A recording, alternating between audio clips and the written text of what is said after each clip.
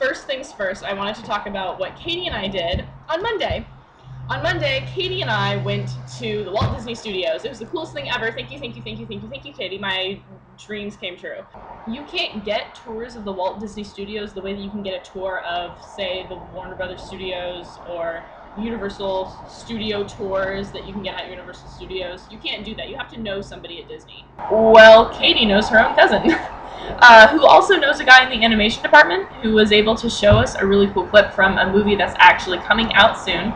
And he used a certain clip of the film to show us how his program works and how he does the animation and how he goes from storyboard and gets to the finished product all on this kind of editing software, and it was really, really fascinating, and I enjoyed it immensely. It is so cool walking around the lot. It was really cool seeing how everything is organized and set up, and everything in between the sound stages, and kind of seeing kind of edges of sound stages as we walked by and the doors were open, and most of all, everything was very Disney-fied with pictures, and the architecture was also very, very Disney, exactly what you'd expect to see at a park. And the most important and obvious of all, there is a Disney store on the studio lot. The whole time we were thinking, oh, why don't we have a camera? And we never took pictures and never got footage. I actually had a camera with me the whole time, but in my mind I thought, oh, no, I'm sure I won't be allowed to take any pictures, and so I just kind of forgot that I had a camera and didn't do anything about it, and like didn't even pay attention to it, and just like completely dismissed the possibility, which I think is probably a wise choice overall, but it does mean that we have no footage. So since you've probably been able to guess from the background, since I'm not in the same place that I usually am, I'm no longer in California. I'm in Boston. I arrived today. Last night I had a red-eye, and I flew into Newark.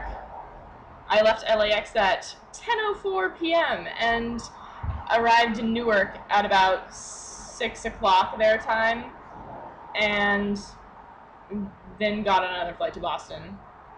And I have been up since then. I have not slept a wink.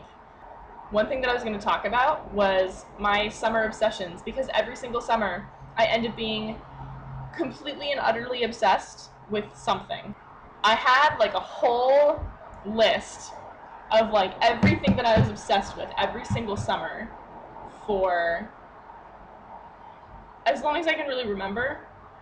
I didn't finish the list, like I couldn't remember a lot of those things, but I had the list and I didn't pack it. I'm sorry, so I'll tell you what I can from memory. Summer before 5th grade, I was completely obsessed with Michelle Branch, the Spirit Room album. Summer before 6th grade, completely obsessed with Pirates of the Caribbean and Johnny Depp. Summer before 7th grade, obsessed with Fall Out Boy and Evanescence. Summer before 8th grade, and these two kind of go together actually, summer before 8th grade I was obsessed with all Harry Potter fan fictions that I could find on Quizilla. Summer before 9th grade, probably when I got into Gilmore Girls most heavily. Can you hear Storrow Drive? It's really loud.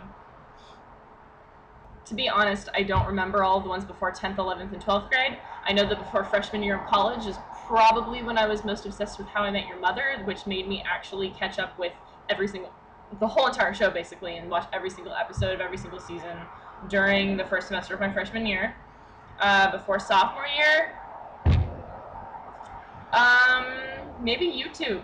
I don't know, actually getting into YouTube kind of the way that I'm into it now, as more than just a casual viewer, more of an involved viewer.